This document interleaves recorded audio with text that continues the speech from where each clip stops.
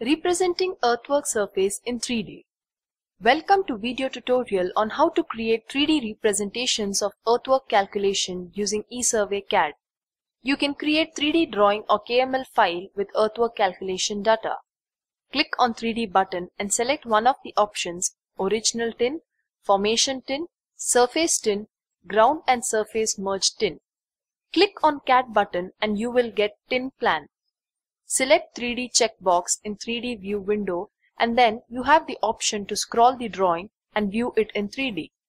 This 3D drawing can be exported to your CAD package and there you can view it with shading and the other 3D viewing facility.